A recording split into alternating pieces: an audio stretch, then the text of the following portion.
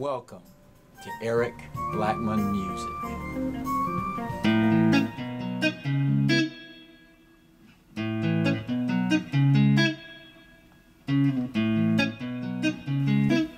Hi, and welcome to my tutorial.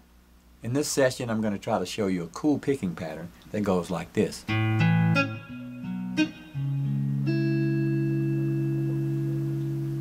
I'm going to show you how to do it two ways. I'll show you how to do it using your fingers, and then I'll show you how to do it with a pick and your fingers combined. The guitar is tuned standard E, A, D, G, B, E, and we're not using a capo. We're going to be playing an A major chord, a B major chord, and a C sharp minor 7 chord.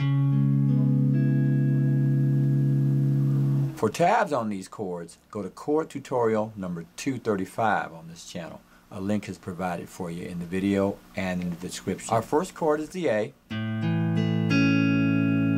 Second chord, B major, and C sharp minor 7. I'm going to start with my A chord, hold it down like that, leaving the A string free. But instead of holding my A chord like that, I'm going to hold it like that. Now let's move in close so we can see what the picking pattern is like.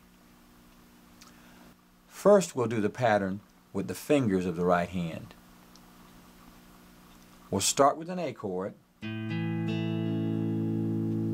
we'll take our thumb, play the A string, play the D string, picking downward, and then we're going to take the index finger and strum upward from the B string, like that.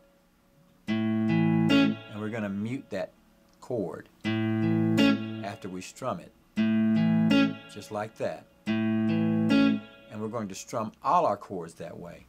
Here's A, here's B, and C sharp minor 7, just like that.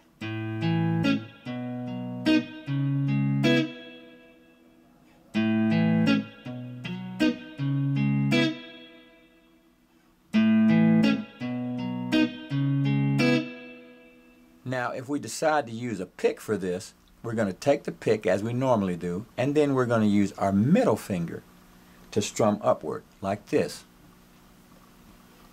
This is the A, the B, and the C sharp minor 7.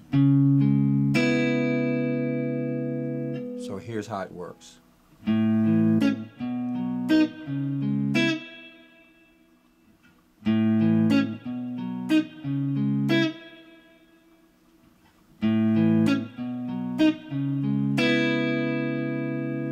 And that's all there is to learning that pattern. Thanks for stopping by, and have a great day.